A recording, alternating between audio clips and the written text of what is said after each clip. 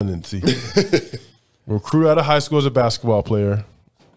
No high-level football experience. None. Play 4 years of basketball at Arizona.